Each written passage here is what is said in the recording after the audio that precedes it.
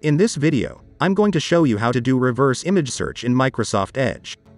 Before we proceed, make sure you subscribe to this channel and press the bell icon to get daily tech videos. Let's get started. Microsoft added an option in Edge to search for a selected image on the internet.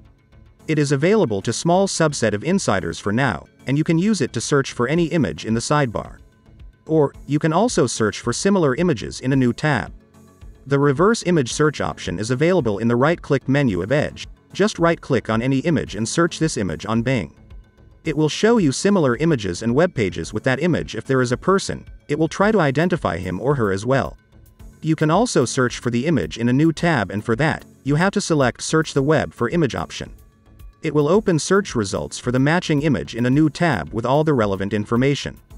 That's it. If you like this video, give it a thumbs up, and subscribe. I love free software TV for more videos like this.